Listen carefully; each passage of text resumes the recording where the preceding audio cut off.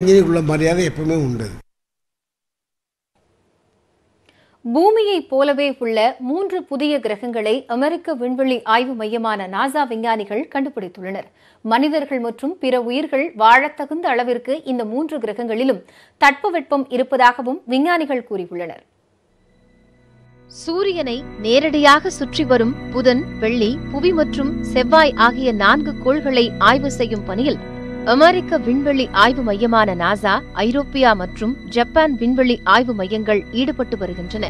சூரிய குடும்பத்திற்கு வெளியே மனிதர்கள் வாழத்தகுந்த கிரகங்கள் உள்ளனவா என்பதை ஆய்வு செய்யும் பணியில் ஈடுபட்ட நாசா, அதற்காக டெஸ் எனப்படும் வெளிக்கோள்களை ஆய்வு செய்யும் செயற்கைக்கோள்களை கடந்த ஆண்டு விண்ணிற்கு அனுப்பியது.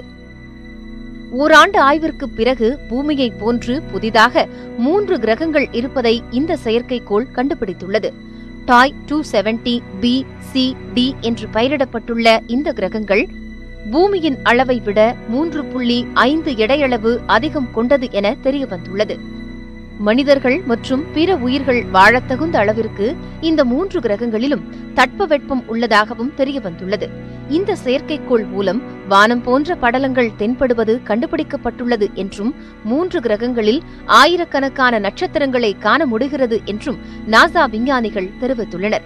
கிரகங்களின் மேற்பரப்பு தண்ணீர் இருக்கும் அளவிற்கு குளிர்ச்சியாக இருப்பதாகவும் ஹைட்ரஜன், அமோனியா, ஹீலியம் போன்ற வாயுக்கள் இருப்பதாகவும் குறிப்பிட்டுள்ளனர்.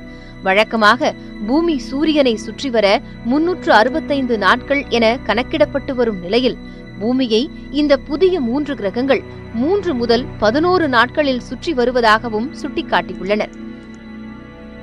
பூமியில் இருந்து 73 ஒளியாண்டுகள் தொலைவில் 3 கிரகங்கள் இருப்பதாகவும் இது குறித்து அடுத்த கட்ட ஆய்வுகள் நடைபெறவுள்ளதாகவும் நாசா விஞ்ஞானிகள் தெரிவித்துள்ளனர். அகமதாபாத்தைச் சேர்ந்த பிஜித் சக்கரபோர்த்தி என்பவரின் தலைமையில் இயங்கும் PRL என்ற விண்வெளி குழு கடந்த ஆண்டு பூமியைப் போலவே இருக்கும் கிரகம் ஒன்றை கண்டுபிடித்தது. பூமியில் இருந்து 600 ஒளியாண்டுகள் தொலைவில் புதிய கிரகம் இருப்பதாக விண்வெளி குழு தெரிவித்தது.